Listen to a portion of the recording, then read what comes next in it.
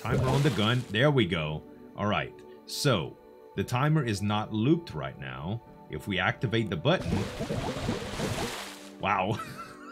Well, that worked. Hey guys, Zueljin here, and welcome back to another episode of Scrap Mechanic. Isn't it beautiful? It's a freaking work of art, man. I moved. I took, well, almost everything from the gas station and put it up top in the base, and I organized it. I made an extra chest. It's so nice, man. Today I want to try to mess with a sprinkler system for the crops down there, as well as door, and I think that's what we're gonna start. So I've been watching a few Scrap Mechanic videos here and there, and I've learned a little bit of stuff. Also been streaming quite a bit. Yesterday I worked on a sprinkler system for quite a while, and I had some people helping me out in chat that have seen videos as well. My buddy John Bain has been tearing up Scrap Mechanic, and I think he put together, I don't know if it was his creation or what, but he put together a repeater setup, and it's gonna allow me to kind of recreate it and get an automated sprinkler for this place. So honestly, what I played around with yesterday was it's kind of hard to explain. I'll just show you a clip of my live stream yesterday. Oh, there he goes. Ha! It's working. It's working. Holy! It's watered. So yeah, pretty ignorant, right? Pretty ignorant, but it worked. So the thing is, if you take 3 of these logic gates and you take a switch and a timer, what happens is you get a loop, an infinite loop, a repeater, so to speak. They don't have any repeaters in the game, so that is what it is. It's a repeater. So if I were to connect a bearing right here and have that same setup, it would just spin around, right, and wet all my crops. I'm really not sure what the center point is. I would have to measure it out. But right now, what we want to do is kind of make sure that we can actually build this repeater. So what I'm going to do is try to set up an array on the ceiling here.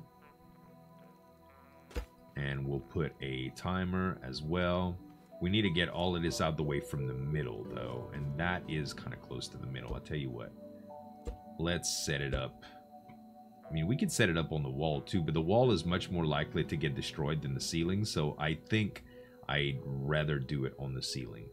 All right, now we got some light. So the timer is pretty straightforward, right? We have the number of ticks that it can go off or whatever. So if you set it to 250 let's just make it simple. Let's set it for 4 seconds. So if you hit the timer and activate it with a switch and connect it and just activate it with a switch, you hit the switch and it's going to take 4 seconds before it reaches the end. Okay, if you were to change that to 1 second and turn it back on, you could see that it takes 1 second to fill up. I know it's a little bit hard to see with the pink dot, but there you go. So if we were to take it and change it to, let's just say 1 tick, and it's almost instant, right? So basically what we want to do is make this thing auto fire, because you don't want to manually hit the switch every time you want the sprinkler to turn, right? So what we want to do is connect this to these logic gates. So the logic gates can be configured as AND, or XOR, NAND, NOR, or XNOR. So yesterday I did NOR and it ended up working. So I'm gonna try to finagle these in a way that it actually just makes this thing auto fire. Alright, so messing around with the configuration, it goes, you need 2 ANDs and 1 NOR, alright? And you need to connect them like so, AND, NOR, AND. Then if you take the AND and connect it to the timer, and you connect the timer back to the other AND, it starts going bananas, right? So if we connect one of these logic gates to a button and we hit the button, you can turn it on and off. So this will repeat as many times as we want. All, you know, basically. So this will trigger the water pumps, right? This will trigger every time we want the water to squirt. Now, then the thing with the controller is we're going to want this on a rotating deal. So we're going to need to set up a bearing here. And when we set up a bearing, we'll get it to where it's going around. We just need to kind of find the center point now. All right, so this looks like the crop center right here. I took a few of the soil bags and took them away just so that I can refine the design a little bit. And it's basically a 5x5 plot minus 1 in the middle. So 24 plots altogether. So I got my bearing. Now I'm going to take this measurement away and we should be able to connect stuff to it. All right, so we want right here is a water cannon connected to this. Now, I've been told a few different things that you don't really need a water tank connected specifically, so I'm going to experiment with that a little bit. If we were to just take the water cannon, which I have, if I could find my little elevator, which I have right over here, and put that down, and we took the water cannon and just connected it downward, right? That way it should be able to spin around here. I have a controller that I have not connected yet, so let's just take the controller and connect it. Then we would set this to, we would have to set it in intervals probably. If we did 90 or 180 and then 360, let's see what that would do. We could put it on slow and loop, and then it's going to just loop, right? I could change that rotation if we wanted counterclockwise or clockwise or whatever. It's fine. Okay, so it's looping. So we do want this on a piston, by the way, so it can extend out. But right now, I want to just see if this can connect to a neighboring water tank. And if it can, and this thing has water in it, then I should be able to trigger stuff. Let's put the timer on the gun. Oh, I didn't catch it right. Timer on the gun. There we go. All right. So the timer is not looped right now. If we activate the button, wow. Well, that worked. So we need to, first of all, we need to slow this down big time. That's really, really cool. Let's slow this down to, I don't know, 0.25. Let's slow it down to 1 second. How about a half a second? Just like that. Now, it stopped looping for some reason. Why? Why did it stop looping? Slow down. Slow down. Every 15 ticks. All right, that looks pretty good. That looks really good, in fact. Okay, let's turn it off for now. That's a really perfect setup. So it constantly rotates. It doesn't need to do that, but it's doing it, right? So this is really, really neat. We want a switch on this instead of a button now, so that we can always be getting water. Okay, now we turn the switch on, and it's just gonna constantly pump, right? It's gonna constantly pump, and we can actually make this a little bit bigger as well if we wanted to, with this extra water tank, like as a backup supply or something like that. Because I thought we were gonna have to manually feed it, but it doesn't look like we're gonna have to. This is actually pretty amazing. So what we'll need to do right now is let's just take the controller and stop it, right? What we're gonna do is just take it off a loop, and it should stop. It does not. It does not. Okay, let's take all the controls out here, And beautiful. All right, so it should stop now. Maybe. How about we just disconnect it from the controller for a minute then? Because it doesn't seem to be doing anything. Okay, we'll configure it in a little bit. So what we want, as soon as this thing stops, it'll stop making noise, by the way. So what we want is that we want it to extend out on a piston to make it a little bit like wider range. So what we'll need to do is take this out for now and extend all of this with a piston out by 1. And I think that, let's see, where's my bearing at? My bearing's right there. Okay, no problem. So we'll take these away, add one like this, and if we put a piston right here. Now, what's weird about this, let's do it like this. Can we rotate this thing? No, it doesn't look like it. We can do it just like this, and the piston won't go out until, it's hard to explain. The piston actually will not go out until there's a block attached to it.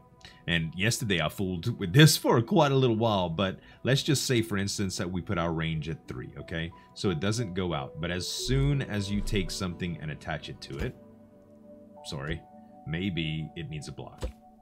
So the block, we need it to extend out. Oh, and it still needs a trigger, right? So if we took the button and attached it to the piston and hit the button, you'll see, there we go.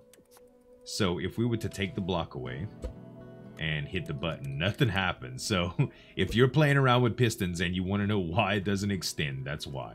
All right, so with this, we need to set up the water cannon now. So the water cannon, we can't fit it just like this, so it needs to come out like by 1. And it's gonna be a little tight here, but this should work out. I'm hoping. It's still kind of in the center. It does go out a little bit, but it's not gonna be that bad. So what we want is this piston set to, I don't know, let's make it 3 blocks. And if we were to put a button on this right now, just to kind of see, and we pressed it, 3 is probably just a little short, actually. Let's go with 4. Yeah, 4 is probably going to be right. I imagine 4 is going to be right. Okay, and we can easily hook this to a switch or whatever, but we're going to want to set this to a timer as well eventually, because if we can time to where it's like every, I don't know, 5 seconds, and we can get the rotation to where it takes 5 seconds to water these crops, then it'll extend and rotate these crops around. But I am going to need a few more logic gates and another timer setup, and I'm not really sure if I have the materials for it, so let's see. Alright, I needed some glue and metal and circuit boards, but I just noticed I was right next to a cotton biome where my base is. So anytime you're looking for cotton, these autumn-looking forests, they kind of look like brown leaves, brown trees instead of green trees. You could get cotton in these. They spawn kind of just like the little wheat flowers, or the little yellow flowers. I don't know what you call them, but every once in a while you'll see them around regular fields and stuff that you can pick them. And they only give 1 cotton node a piece, but it's still really nice to have. I think I need 20 to put together a bed, and I'm gonna need one for my base, so I have to. So I stopped respawning at the other base. Let's see how many I have right now. 19. I should just be able to get 1 more really quickly. There we go. And now we'll head back to the base and put together all the logic gates and stuff. Alright, exact same setup as here. And I need to connect the timer to the piston. The piston will extend out into this area, and then we need to make sure this puppy is looping. So we have this switch already connected. Let's go ahead and set it, and it should do this probably about every 10 seconds. So as soon as the timer goes away, it'll go back in, it'll retract. 10 seconds later, it'll extend again, and that'll give us the kind of range that we need. So if we were to take this controller now and make sure that the rotation is going, Let's connect the controller to the bearing. Oh my gosh. That kind of acted funny. Did that short it out or something? Hopefully it doesn't go too far out. There we go. Maybe just connecting something different, it kind of made it squirt. Okay, so we connect the water cannon again to here. There we go. It's looking like it's going to do just fine here. Let's set the rotation again. If we set it to 360 and just loop, it should be fine. All right, so it's... Did we make it loop? So weirdly enough, something happens where the rotation actually stops when you access the controller. It's the weirdest thing. So if I access the controller, it just stops. It's strange, right? If I access the controller again, it doesn't start again. But if I change the rotation, then it should just work. There we go. It just starts back again. It's got to be a little bug.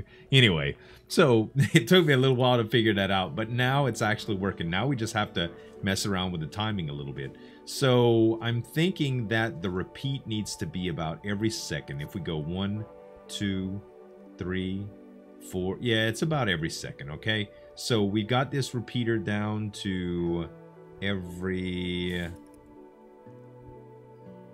Let's go 750 milliseconds just to see what's going on. And we'll start it up. Oh, because it's all connected to the same thing. Don't tell me that it's going to bug out every single time.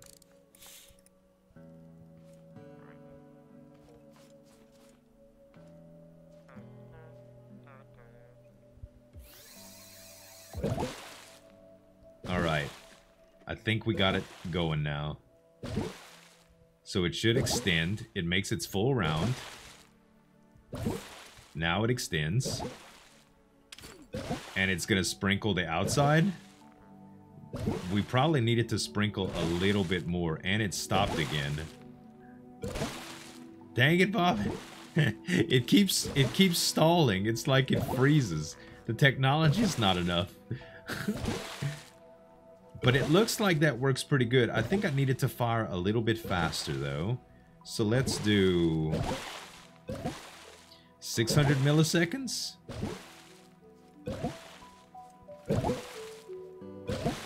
And it looks like it's getting all of the crops except the very outer edge. So we can extend the piston out one more. There we go. And try that, and for some reason it froze again, probably because I'm messing with it. Let's see if it gets the corners. Doesn't look like it's getting the corners still. One more out. 6. It's definitely wetting them now. Oh, did it hit something? It hit the light, I think. Or did it hit that? I don't know if it hit the timer or the light. I might have to move it. I think it hit, yeah, I think it hit the timer. Dang it, Bobby. Okay. And it stopped again. But it's definitely getting the outside done. Definitely get the outside. So let's just switch it back. We're going to have to move the timer, I think, and the light. Let's move the light a little bit. And we're gonna have to set the timer a little bit differently here. We have it down to 10 seconds. Yeah, it's gonna keep moving. Okay, let's set this to 10 seconds again. Actually, 10 seconds. There we go. And we'll just set this puppy up again.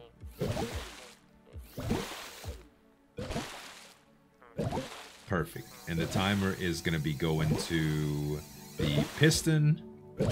And I think we got it now. Oh my gosh.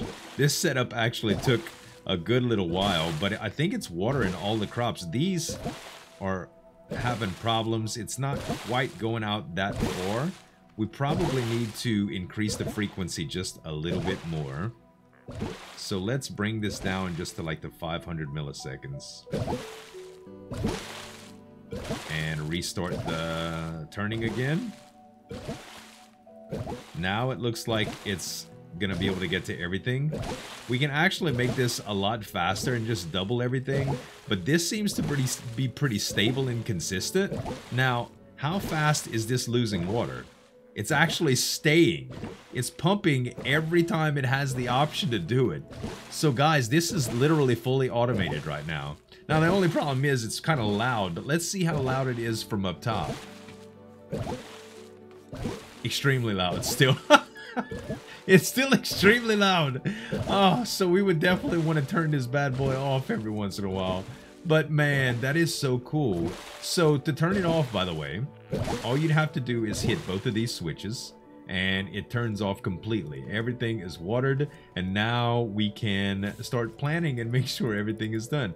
Well, this is gonna move the piston every once in a while, but we can honestly hook a switch to that too and be done with it, but I don't think there's anything to worry about. This is actually a really good setup. I'm glad I messed with this so much today, and I'm gonna end up planning some stuff, but I think we're gonna need to go on another materials raid to beef up this place, because if any reason we ended up getting raided hard and it starts breaking all of our equipment, I would be so upset. And this metal is not the strongest stuff in the world, so beefing it up and making it just a little bit more fortified would seem pretty good. But we got our door together now. We have our little sprinkling system together now. I'm really happy about our base, and I hope you guys enjoyed it as well. Listen, thanks so much for watching, guys. I hope y'all enjoyed it. If you did, give us some dap on that like button to show your support. Make sure to check all the links in the channel description for my new channel that I do reactions on, as well as my Twitch channel that I live stream games on. Thanks so much for watching, guys. As always, this is Zueljin signing off, and we'll see you next time.